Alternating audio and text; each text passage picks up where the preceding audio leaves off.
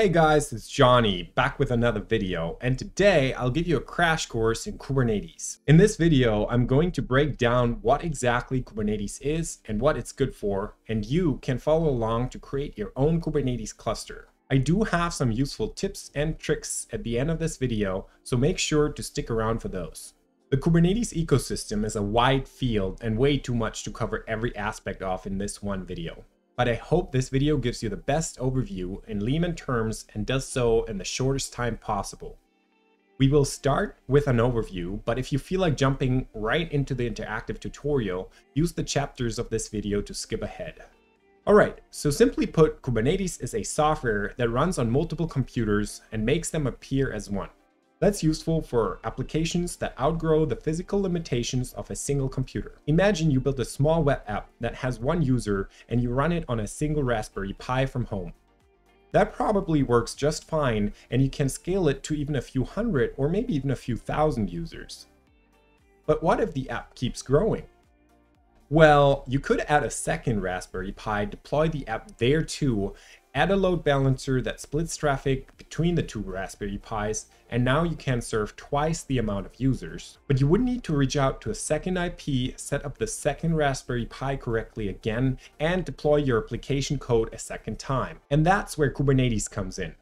It runs on both computers and gives you one unified interface to deploy your app. Based on your configuration, it has the ability to stay small on only one of the Raspberry Pis or add some replicas and expand to the second Raspberry Pi. Now, that's what's called a cluster, so far consisting of two computers, also called nodes. It's easy to add more and more nodes to the cluster, so the new limitation is not one Raspberry Pi, but the sum of all computing resources across the entire cluster. Obviously, for industry use, nobody would take Raspberry Pis to build the cluster, but rather server racks in huge data centers. You probably have seen pictures of those. Each individual machine still has physical limits even though they are way higher. Companies with many users would rely on software like Kubernetes that removes these borders between physical machines. It also comes with the huge benefit of cost efficiency. See, when you're a company and build an app, you need to rent server capacity powerful enough to handle peak usage, maybe in the middle of the day. But then at night, the amount of users drops, maybe to half.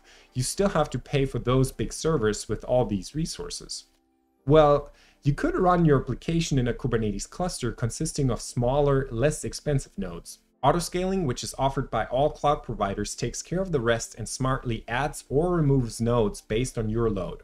Sure, during the day you'll still pay the maximum as you'll need multiple nodes to handle your requests, but at night it'll automatically scale down to one if that's enough to handle that nightly load, and that saves you money. You would call that a breathing infrastructure. Some of the other benefits include extendability, traffic routing, monitoring, abstraction for developers because they only deal with one unified interface, and much more. Kubernetes is a great way to have scalability built right into your deployment and works best for stateless web apps.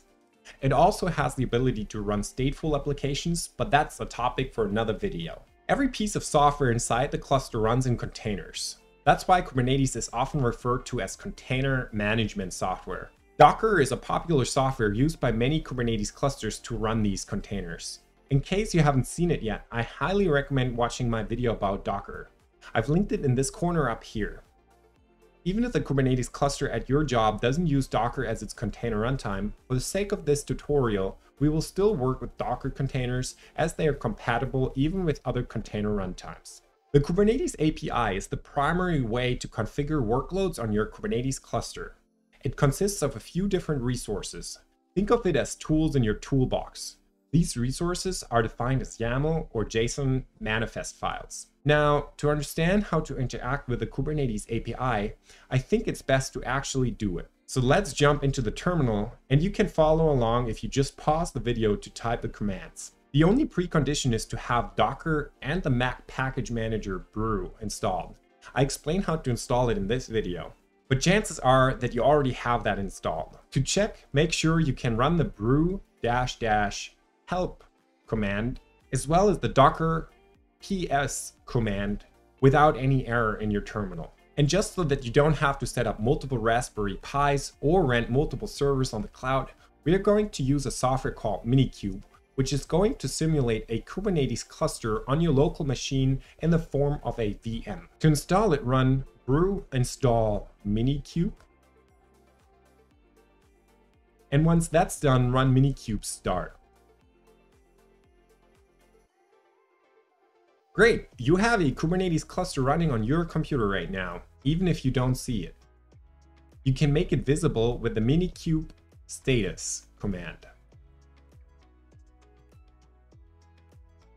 Luckily, we don't have to directly talk to the Kubernetes API and know all parameters and headers, but there is a handy command line tool called kubectl or kubectl.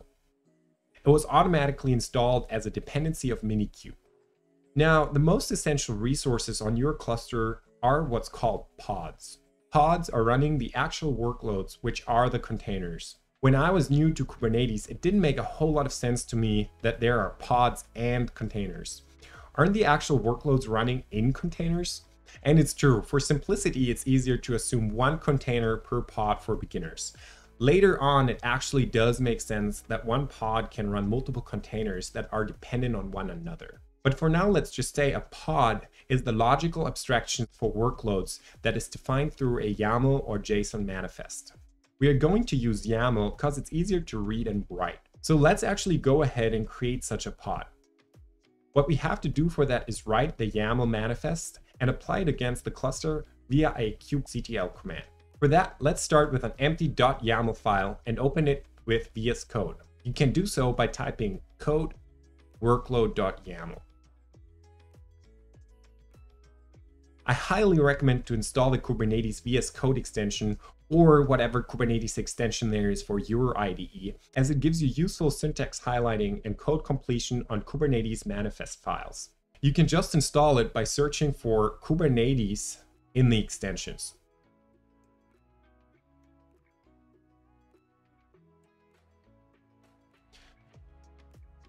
Now, this extension allows us to literally just type pod, and we get a template for a Kubernetes pod. We can fill out the fields and cycle through with tab. Let's go through this manifest and its fields briefly. Every Kubernetes manifest file starts with an API version and a kind. The Kubernetes API reference linked below will reveal in which API version a certain kind is. Our kind is going to be a pod, and if you Google for the Kubernetes reference right here, and then click on pod right here, then you see that pod is in the V1 API version. Every Kubernetes manifest has a metadata attribute that gives it a mandatory name and other optional fields like labels in this case. Every pod is going to have a spec attribute with all the definitions of how it has to run. For the sake of this tutorial, we are only going to fill out some essentials. The pod spec takes an array of containers. A container should get a name and, most importantly, an image it has to run. That can be on Docker Hub or any private container registry. We are going to use the Docker Cloud /Hello World example as our image. The resource limits are there to tell the API how much resources this pod is allowed to use, and for now, we are okay with the defaults. And then also we want to export a port that is exposed by the binary running inside the container so that our app is accessible. And let's just quickly highlight all these names here and replace it with our own name, Kubernetes tutorial. And that's already all we need for our pod to run on the cluster. Save this file and open up a terminal. Now all that's left to do is run kubectl apply -f, which stands for file, and specify the file we just created. Now, you can't see much yet, but what you can do to check what's happening, run kubectl describe pod, and then the name we gave it earlier. And here you get a whole bunch of information about the pod we just started. This field should eventually show running. It might take a few seconds to get there. Great, the Hello World container is now running inside our cluster. So far, it is only available cluster internally, and the only way to reach it is from within the cluster. To see that working, let's copy this cluster internal pod IP address. As you can see here, if I paste this IP into my browser, I don't get any responses. To actually reach the pod, we need to start another pod on the cluster. This time we'll do it on the fly using the kubectl run command for that. Let's specify a curl image available on Docker Hub. These two dashes allow us to run a command inside the container. Let's just curl the IP we just copied. All right, the second pod is now created on the cluster. To actually see the output of the curl command, let's display the logs of the curl pod. And here you go. This is the HTML response of the Hello World pod, which knows the host name we just gave it.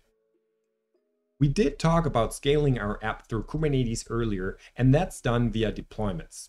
In Kubernetes, you would actually never create a standalone pod like we just did, but use a deployment resource, which then will spawn pods for you. To create a deployment, let's first delete what we created so far with kubectl delete -f and then the file. Back in our editor, we can actually modify the pod manifest easily to a deployment. The kind is now a deployment, and the API version is now eps/v1. You can look that up in the Kubernetes reference docs as well. A deployment has its own spec, which has a template. And the template will be exactly what our pod spec was earlier. So you can't just move all this old spec in by 2 tabs. The template will now actually need the metadata with the labels as well. That tells Kubernetes later which pods are managed by this deployment. And to tie the created pods together with the deployment, we give the deployment spec a match label selector for the same label. To do that, type selector on this level, and then add match labels with the label we used earlier.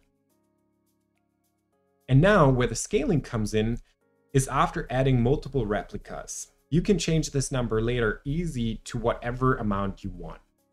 All right, let's go ahead and apply this again with kubectl apply-f workload.yaml. To see the pods this deployment just spawned, run kubectl get pods, and voila, there are the 2 pods.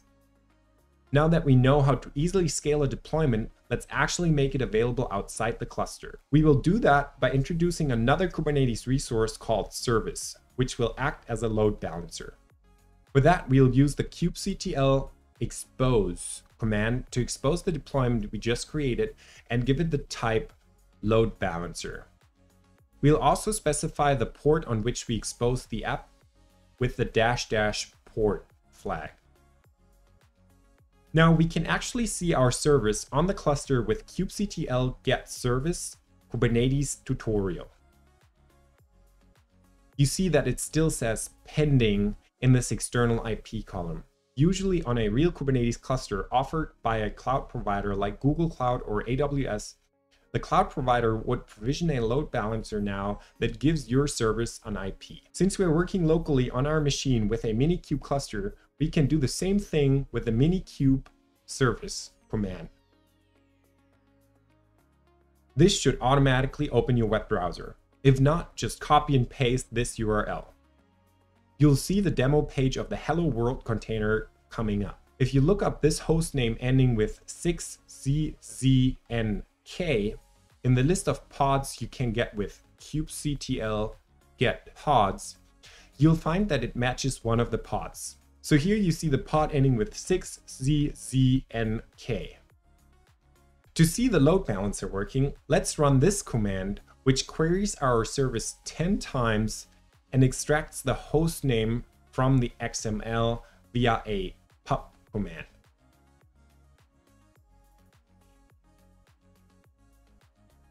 You'll see that we hit each of the pods roughly half.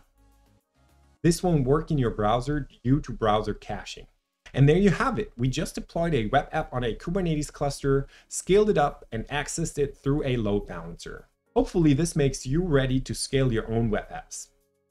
Alright, so now that you have some idea of how to use Kubernetes, let me give you some tips and tricks. You probably have noticed this info here that shows up in my command line. That's through a tiny but useful tool called kubeps1. You can install it via brew install kube-ps1. Follow the instructions in the readme link below to add it to the config file of the command line you're using. Similarly useful, especially if you work with multiple clusters at your workplace, I recommend kubecontext and kubeNS, which you can install via brew install kubectx. You can use it to navigate multiple clusters and namespaces. Namespaces are a logical separation within your cluster. So far, we've only worked on the default namespace, but they are a powerful tool to logically separate workloads into different namespaces and to enforce different permissions. Type kubeNS to see all your namespaces, and you can start typing to match with fuzzy search. Hit enter to select a namespace. The selected namespace shows up in kubeps1. And last but not least, I highly want to recommend the free Kubernetes course on Udacity, link below. This video only scratches the surface on Kubernetes, and the course is a great way to dig deeper. If you have any questions or feedback, leave it in the comments below, and I'd super appreciate a like and subscribe. And with that, see you in the next one.